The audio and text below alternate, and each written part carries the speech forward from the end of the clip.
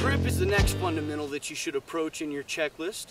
And your grip is perhaps one of the most important fundamentals, simply in that you're talking about the contact that you have on your gun.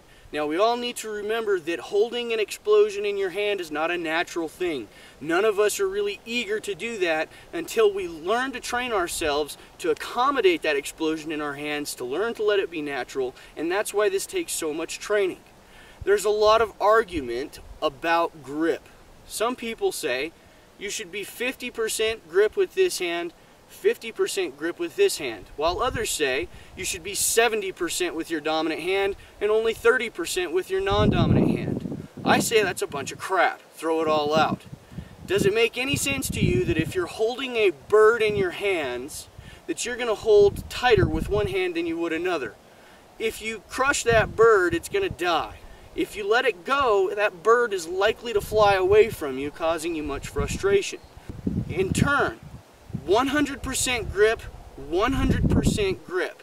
Having a good grip on the pistol means having good control over that bore axis whenever that shot breaks off. Grip also means extending that pistol far out. Lock your elbows out so that you can absorb that recoil. Stretch out from the back.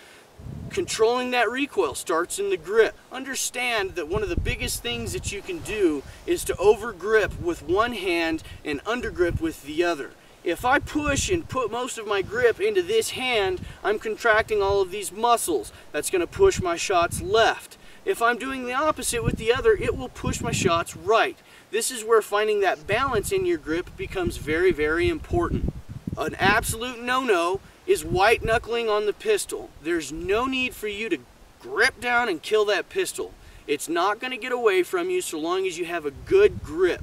A good way to check and see if someone's gripping too tight is to actually check this meaty portion of the hand while they have their grip and they're extended fully out. If you're unable to pick up that excess skin that's in that meaty portion of the hand, you need to convince them to relax that grip a little bit so that you can pick that up, okay? The meaty portions of our palms should contact each other whenever we have them gripped around the pistol. Limp wristing specifically causes a Type 2 stovepipe malfunction. For shooters that aren't experienced with clearing these malfunctions, it can be very frustrating and time-consuming on the range. You don't want to limp wrist the pistol.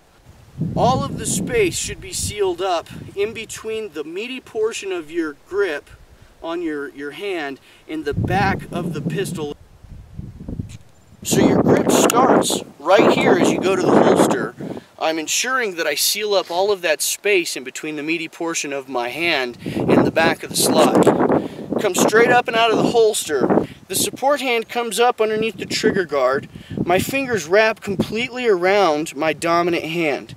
And I'm actually squeezing these fingers in between the palm of my other hand. I acquire my grip. We talked about the meaty portions of our palms locking into place so that they can't move from one another.